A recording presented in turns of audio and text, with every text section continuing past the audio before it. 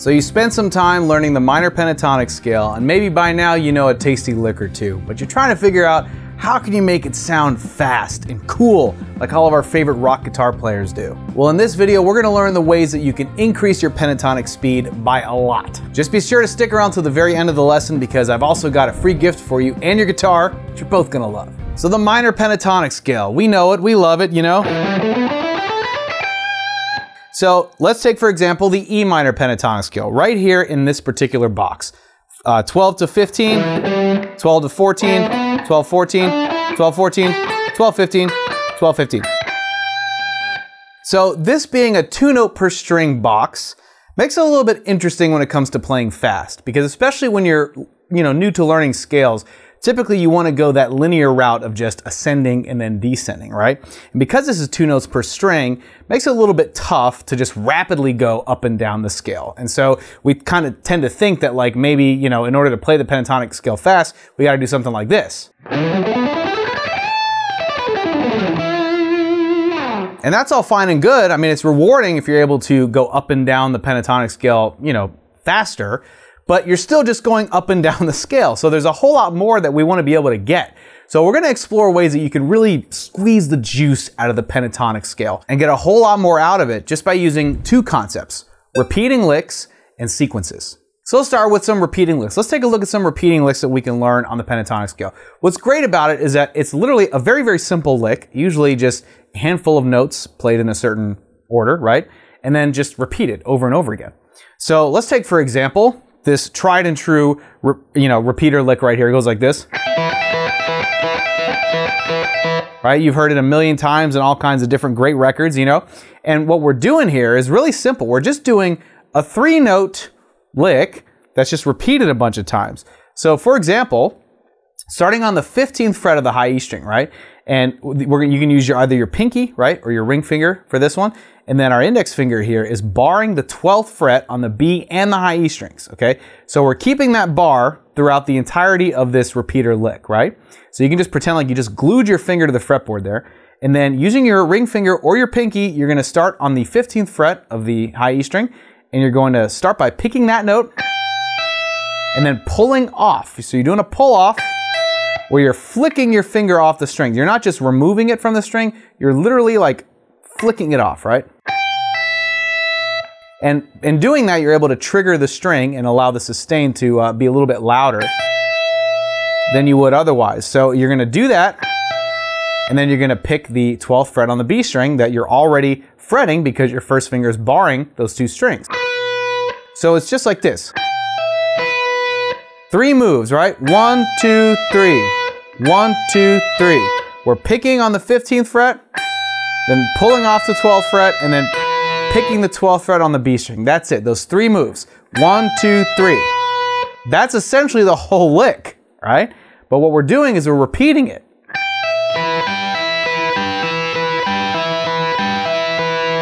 So you want to get the hang of a lick like this, right? Get comfortable with playing it at a slow speed, right? You want to start slow and steady because that wins the race, right? And then when you're able to play it, at a slower tempo, but with much better accuracy, then you're able to build up speed and maintain that accuracy. What you don't want to do is right off the bat start playing these licks too fast, and then it's going to become unintelligible and sloppy, right? So you want to start being able to play that nice and clear, and then just repeat it slowly.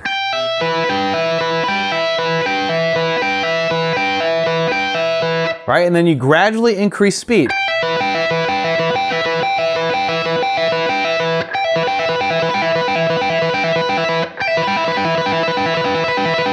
And as far as picking it, especially as you increase speed, this is what I'm doing, right? So it's a downstroke on that.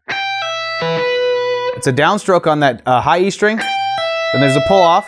And then while we're doing that pull off, it gives your picking hand time to move up to be ready to downstroke on the B string.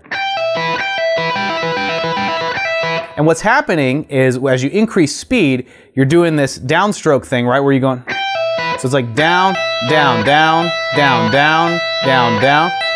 Remember, there's no picking going on during a pull off. So it's down, down, down, down, down, down, down, down, down, down, down, down, down, down, down, down. And so you're just doing this kind of like steady you know, kind of like percussive thing with your picking hand. So that's why as you're increasing speed, let's get into like Freebird territory, you know. But you have to start off playing it nice and slow. And make sure it's slow and perfect, right? So you want to pick the tempo that's, let's say, the fastest you can play it where it's perfect, which is going to be slow in the beginning, right? But you want to increase, if you're practicing to a metronome, increase in increments of 5 BPM. So if you're starting at a slow BPM and then you're building up, you know, the speed on this, you want to move in increments of 5. To me, that's the most effective and gradual way, but you're able to see results like within a week if you were to like document your, you know, day 1 of practicing this lick, for example, and then working with a metronome, working up that, increasing that BPM in increments of 5. Then by day 7, at the end of the week, when you take video of yourself, you're gonna notice a massive difference. And you probably wouldn't even notice a difference if you didn't document your progress from that first day up until that 7th day. That's what's great about these slow, gradual builds and why it's important to document your progress. And this particular repeater lick doesn't have to be limited just to the high E and B strings. You can do it, let's say, up here from the 15th fret to the 12th fret on the B and the G string. Sounds kind of cool there, right? And I mean, you could probably do it, let's say, up here between the G and the D string. And then D and A. That's pretty cool, especially when you palm mute it. That sounds awesome. I like that. So there's all kinds of, like, you know, interesting ways to play the pentatonic scale in a way that doesn't sound like your typical pentatonic licks, you know? Right there is A and low E, right?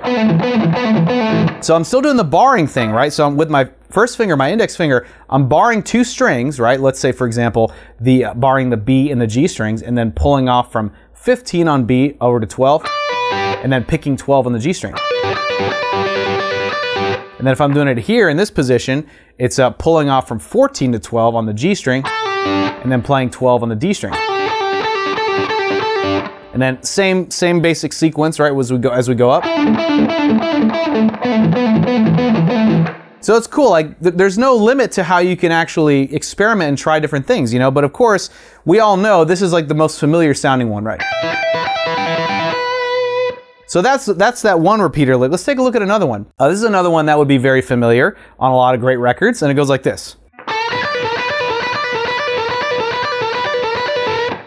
And so this one is pretty much limited to the top strings, right? So from like the G string to the B string, or the B string to the high E string, because of the bend that's involved. So what's happening here is with your second finger, you can take the 14th fret of the G string, and you're giving it a whole step bend. So you're bending from the pitch of the 14th fret to the 16th fret. That's the distance of a whole step. That's at least what you're shooting for. Because the bend happens fast, right? Don't worry so much about being super precise on where you're bending, because it happens so fast. We're talking about building pentatonic speed after all, right? It's more of an effect. It's more of a cool sound, right? And because you're playing it in rapid succession, it almost sounds like a slide at the same time. You know? So it's more of an effect, right? So don't worry like too much about whether you're hitting, let's say, a whole step bend or a half step bend, let's say, right? But you're going to want to aim for a whole step bend. So you're doing that bend, and then your first finger is going to grab the 12th fret of the B string. You're going to pick that, and then you're going to grab the 15th fret with your third finger on the B string, and then do a pull off. So it's also 3 moves, I think, right? 4 moves. 1, 2, 3, 4. 1, 2, 3, 4. 1, 2, 3, 4. That's the whole lick, right? The whole lick is that. And as far as picking, it's all downstrokes, I think. Yeah, so we're doing a downstroke on that first bend on the 14th fret, then a downstroke on the 12th fret of B, and then a downstroke when we hit the 15th fret for the pull-off. And so this is just repeated, right? So again, just like with the last lick, you got to get it slow and perfect at first.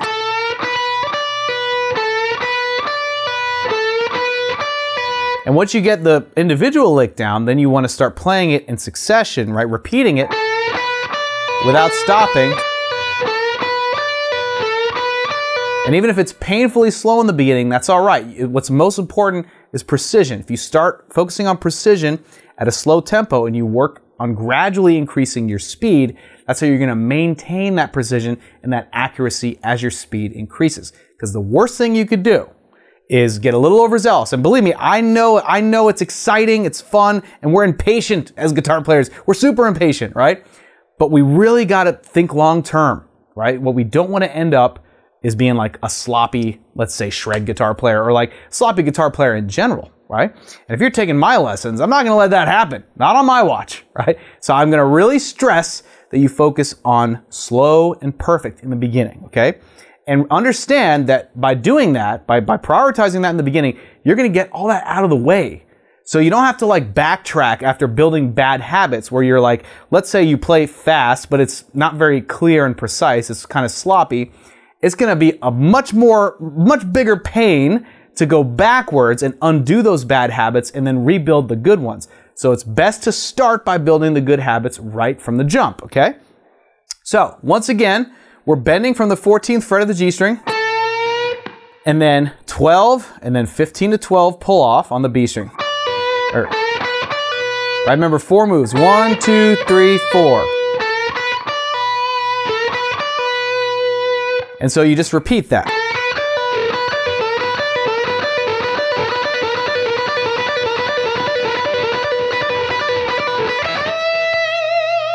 And you can actually do the same thing on the B and the high E string. So you would actually bend from the 15th fret of the B string, and then do 12th fret on high E, and then 15th fret pull off to 12 on high E.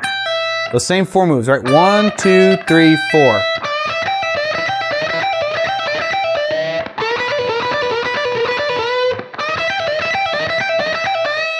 In fact, it might make it, if you want to build speed, it might make it even quicker if you use your pinky to pull off from 15 to 12.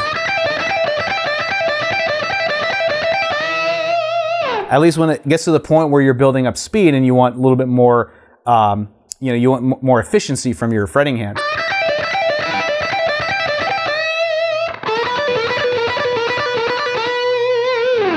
All right, now, I mean, if you want to try them on the lower strings, you could, but it wouldn't really. It doesn't really work as well, So it's definitely between with the top strings, right? G to B and then B to high E. Those work great. And let's see, one last repeating lick. Here's a good one. It's actually really similar to the first one that we learned, just kind of flipped a little bit. So what we're doing is we're still barring on the 12th fret of the high E string and the B string, okay? But what we're doing is we're actually playing the 12th fret on the high E first, and then we're playing the 15th fret pulling off to 12 on the B string. And the way this is going, as far as picking, it's down stroke, right? And then up stroke, pull off. Down, up, down, up, down, up, down, up. Okay, so one more time. Down, up, pull off to 12. Still 3 moves. 1, 2, 3. 1, 2, 3. 1, 2, 3. It's like a triplet, right? Triplet, triplet, triplet. And so unlike this, we're actually doing the pull off on a different string, right? And remember, this is the whole leg right here. That's the whole leg. That right there. So you do that.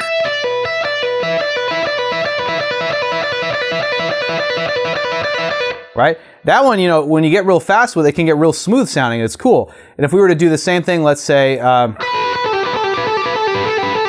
let's say barring, that sounds like, that sounds like Figaro, Figaro, Figaro, Figaro. I love it. Right, so if you're barring the 12th fret of the B and the G strings, right, you'd be picking the 12th fret on B and then pull off from 14 to 12 on G. Same picking thing, right? So you're going down, up, down, right?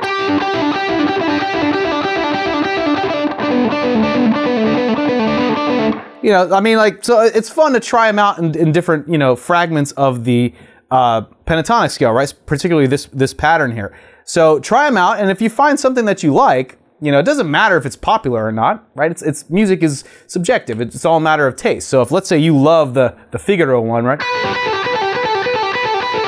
That actually kind of sounds. That also sounds like that part in Blinded by the Light, right? For all I know, that could very well be exactly how they played it. You know, you never know. But you know, it's always fun to find little Easter eggs like that. Oh, and by the way, if you're getting value out of this lesson, do me a favor and hit that like button and consider subscribing to our YouTube channel if you'd like to see more lessons just like this one. And with that out of the way, let's get back to it. All right, so those are some examples of repeater licks. Now let's take a look at some pentatonic sequences. All right, sequences. Those are basically just groupings of notes of a certain number, right? And what they allow us to do is to actually traverse the entire scale pattern using those sequences in a way that makes it a little less linear, right? So we're actually able to get more mileage out of the scale, and it's even a bit simpler, and it's actually a lot easier to navigate the scale as opposed to the pressure of just trying to rapidly go up and down when you're dealing with a 2-note per string pattern. So let's take, for example, this hammer-on sequence here that's, I think, 6 notes, right? We'd be going 1, 2, 3, 4, 5, 6.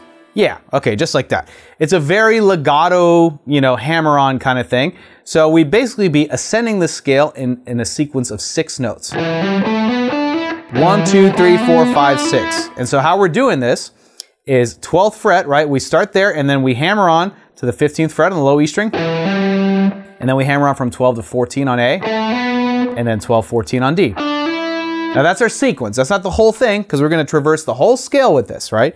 So we essentially are going to go up one sequence, and then we're going to go back down a string, and then go up another sequence. So we go back down to the A string, and we're going... So we're still doing 6 notes. 1, 2, 3, 4, 5, 6. All right, and then we go back up a string, now to the D string. 1, 2, 3, 4, 5, 6. See how we're just walking up the scale, essentially? But we're doing it in a way that makes it a little more interesting and cool sounding, right? So we're seriously just walking up the scale in groupings of 6 notes using this hammer-on thing, right? 1, 2, 3, 4, 5, 6. 1, 2, 3, 4, 5, 6. 1, 2, 3, 4, 5, 6. 1, 2, 3, 4, 5, 6. Going up the scale makes it, you know, sound pretty cool compared to just... It's like this. It's pretty cool, right? When we just follow that sequence, just going up the scale in that sequence of 6 notes, right? 1, 2, 3, 4, 5, 6. 1, 2, 3, 4, 5, 6. 1, 2, 3, 4, 5, 6. 1, 2, 3, 4, 5, 6. And so you're just picking each string once, right? Because you're doing that hammer-on. And you know, I'm just doing downstrokes, right? And there's a way you can actually descend the scale using that same sequence. So it's a little more challenging when we're descending because of the pull-offs, but we're essentially going like this, right? So 15 pull-off to 12 on high E, 15 pull-off to 12 on B, 14 pull-off to 12 on G. That's our first sequence going down. So 1, 2, 3, 4, 5, 6. You can use your pinky or your ring finger as far as reaching over to the 15th fret.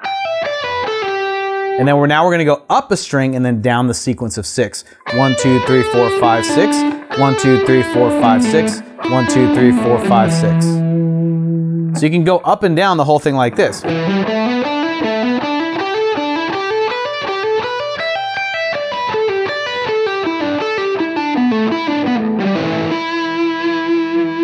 And when you increase the speed, it sounds pretty cool.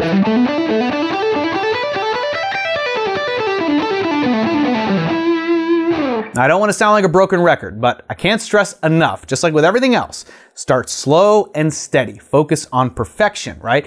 Accuracy, precision. And that's going to be slow in the beginning, and you want to just gradually increase the speed. So if you're starting at like this snail's pace, that's totally okay. As long as you're focused on playing it perfectly, right? Where you're really thinking about that sequence, 1, 2, 3, 4, 5, 6, right? And as you get more comfortable with it, you're going to think about it less and less, and you're just going to do it, right? And that's when the speed comes in. Here's another sequence of 6 notes that's pretty cool. It goes like this. Okay, let's break this down. So what's happening, the initial sequence, like I said, is 6 notes. 1, 2, 3, 4, 5, 6. So we're doing sextuplets again, right? So this first sequence, so I like to start this on the A string. You know, it's just you get more than enough content, you know, going up from the A string to the high E string with it, right? And of course, because this is one of those sequences that kind of climbs up and down slightly, right? And then you just continue climbing up the sequence. It just has this really cool kind of cascading effect of the notes. So what we're doing is we're pulling off from 14 to 12 on the A string and then hammering on back to 14. So it's like ba-da-da, ba-da-da, right? And if you have to scat out loud, right? Ba-da-da, just to help give it a rhythmic center, right? Like, by all means do that. I do it all the time. Ba-da-da, and then we have 12th fret on D, right? So ba-da-da-da. So you see how, like, kind of sort of singing it really helps kind of center it so you know what sort of like rhythm to aim for with it, right? Ba-da-da-da. Then you have 14th fret on the A string, and then 12 on D again. So ba-da-da-da-da-da, ba-da-da-da-da-da. All right, so if you have to sing that to yourself over and over again to just get that sequence down, ba-da-da-da-da-da. So remember, pull off and then hammer on between 14 and 12 on the A string, and then 12 to 14 from the D and the A string, and then back to 12, right? So 6, 1, 2, 3, 4, 5, 6. There's our sequence. 1, 2, 3, 4, 5, 6. And then, you guessed it, we're gonna go up the scale. 1, 2, 3, 4, 5, 6. 1, 2, 3, 4, 5, 6. 1, 2, 3, 4, 5, 6. Okay? So let's walk it up together. So we have this first one. Then once we've done that sixth note, right? 1, 2, 3, 4, 5, 6. We're now ready to move on to the next sequence. So our first finger is going to be on the 12th fret of the D string. We're ready for our third finger to come in and do the hammer-on pull-off thing from the 14th fret to the 12th fret on the D string now. Right, like that. Ba-da-da. And then 12 on G, 14 on D, back to 12 on G. Ba-da-da-da-da-da. Right, 1, 2, 3, 4, 5, 6. And then we keep it moving. Now, we pick up where we left off with our first finger here on the 12th fret of the G string. Now, 14th fret, hammer on and pull off. Right, da-da-da-da-da-da. 1, 2, 3, 4, 5, 6. So hammer on pull off on G from 14 to 12. And then 12 on B, 14 on G, 12 on B. And then from here, we're now reaching over to the 15th fret of the B string.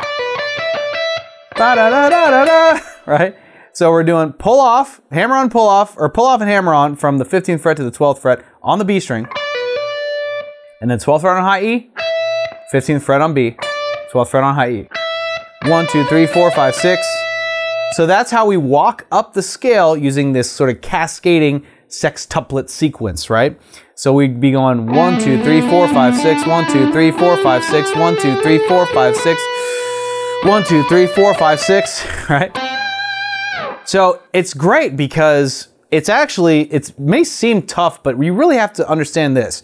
We're just taking one lick or one sequence and we're just adapting it. Once you learn that one sequence, you've pretty much done all the hard work. Now it just comes to adapting it to the new positions on the fretboard. And of course, it's going to take some time, but really you just have to know that you're just repeating this sequence of 6 notes over and over and over again, right?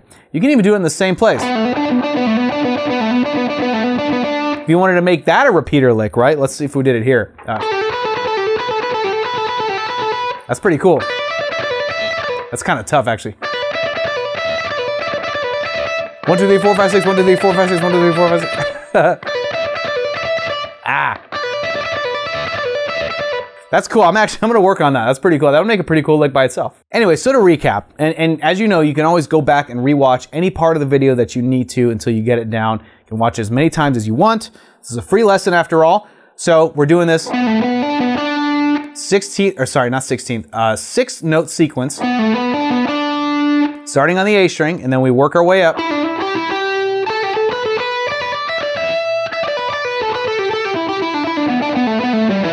And if you wanted to descend it, works kind of the same way, just inversely, right? So if let's say we were to start here, 1, 2, 3, 4, 1, 2, 3, 4, 5, 6.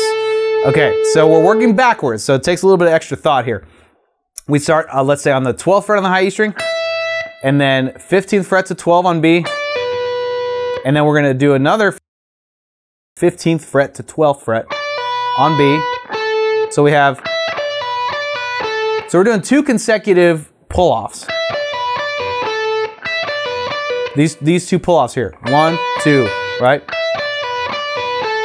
to get that 6 notes. 1, 2, 3, 4, 5, 6. And then 1, 2, 3, 4, 5, 6. Right, so 12th fret on B. And then 2 pull-offs from 14 to 12 on G. And then 14th fret on D. And then, right? And it, you know, if you're familiar enough with the pentatonic pattern, you can figure out, right? You can adapt this sequence, right?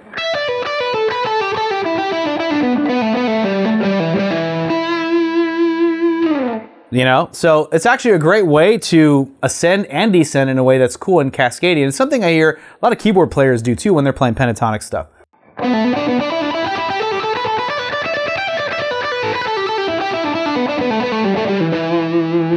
And for one final sequence, let's take a look at this one. This is something that Eric Johnson does, who's one of my all-time favorite guitar players.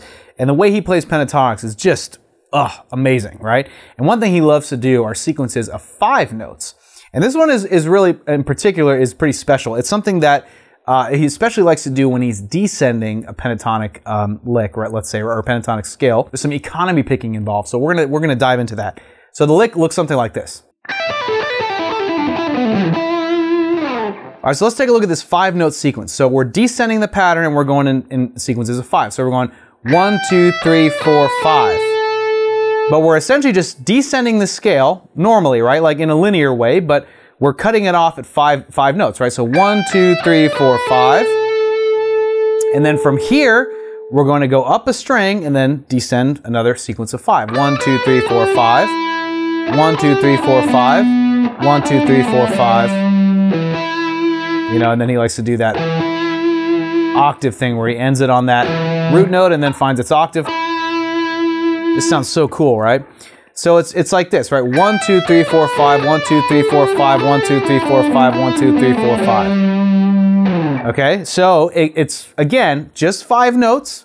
We got to first start focusing on the sequence, getting familiarized with that pattern, and it'll start to feel right when we just think about we're just taking that 5-note sequence and just doing it in succession, right?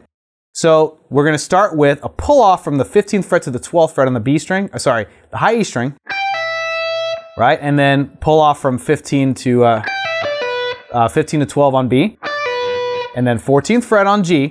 That's our 5th note. 1, 2, 3, 4, 5. And so how I'm picking this, right? I'm starting with a downstroke, but then once I move up to the B string, it's an upstroke, and then it's an upstroke, I think. Let's see. Yeah. It's an upstroke on the 14th fret on the G string. So it's down, up, up. Down, up, up. That's the picking pattern. Down, up, up. Remember that. This is the economy picking part. Down, up, up. And then once we're doing that upstroke on that last note, that 5th note of the sequence, then we start the next sequence on a downstroke. So we'd start the 15th fret on the B string, pulling off to 12 on a downstroke, down, and then up, up, right? 1, 2, 3, 4, 5. So down, up, up. And then once we've reached that 5th note in the sequence, we're starting it over, up a string. So now on the 14th fret of the G string, pulling off to 12, right? So downstroke, upstroke, from 14 pulling off to 12 on D, and then upstroke on the 14th fret of the A string. So it's like down, up, up. And it just keeps going. Then when we start the sequence over on the D string, down, up, up. So real slow, the picking pattern descending the whole scale, right? Down, up, up, down, up, up, down, up, up, down, up, up. So remember that whole 5-note sequence, the picking pattern is down, up, up. Remember that. Memorize that. Solidify it into the confines of your brain. Right, so let's take a look at ways that you can do this in a way that's fluid, right? Because some things like, some sequences you can like bar with your finger, but if you're not comfortable with that, let's explore ways that you can do it, where it's just using individual fingers, right? So starting here, pretty straightforward. You can use your, ring finger to your first finger doing the pull-offs from 15 to 12 on B and the high E strings. And then your second finger here is going to be on the 14th fret of the G string. And then, let's see, let me just kind of explore this a little bit. Yeah, we can do this. Okay, yeah, let's do this, right? This might make it easier for you. We're gonna do 15 pull off to 12, right? With ring finger and the index finger. And then pull off from the 14 to 12th fret on G string with ring and index finger. And then when we get to the 5th note, use your 2nd finger here instead of your 3rd finger. Because if you use your 3rd finger, you'll have to start barring as you're going up those cascades, right? Or going down them, but going up a string. So what you can do is just play the 5th note, let's say in this sequence, starting on the B string. That 5th note, 1, 2, 3, 4, 5, with your 2nd finger so that your 3rd finger is freed up to jump right in and start the next sequence, 1, 2, 3, 4, 5. And then you're using your 2nd finger again to conclude the next sequence, and then 1, 2, 3, 4, 5. All right, so that way you can go 1, 2, 3, 4, 5, 1, 2, 3, 4, 5, 1, 2, 3, 4, 5, 1, 2, 3, 4, 5. Now see what my 2nd finger is doing? It's helping me out so I don't have to do this. That barring part, especially between the G and the A strings, right? So this way I can just make it smoother. Just remember the picking pattern. Down, up, down, up, down, up, down, up. 1, 2, 3, 4, 5, 1, 2, 3, 4, 5, 1, 2, 3, 4, 5, 1, 2, 3, 4, 5. I'm gonna play it one more time real fast.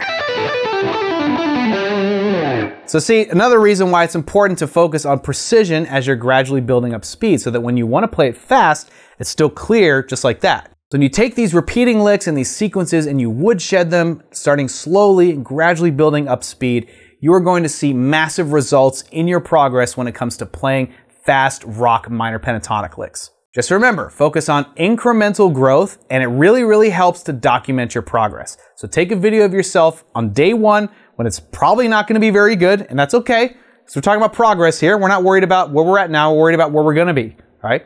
And then by the end of, let's say, the first week, take the same video after having worked on it every day, a little bit every day, you'll notice a big difference, and then week by week, you'll start to notice huge differences. And while you're on track to becoming a bona fide pentatonic master of disaster that's gonna take your riffs and make them faster, think about how cool it's gonna be when you're able to play like that over any musical key. And if you wanna learn the trick to instantly soloing in any key, I happen to have just the thing for you. Of course, it's that free gift I was telling you about, and voila! This is yet another free lesson that I'm gifting you on how to solo in any key. It's gonna show you in the simplest, most concise way possible how to take your pentatonic licks and apply them to any key all over that dang fretboard. Make sure that you click here so you can claim your free copy, or check that link in the description box. So much of playing fast on guitar really revolves around what we just talked about today. And once you understand that, it takes a lot of the pressure out of the way and leaves room for the important stuff, like having fun.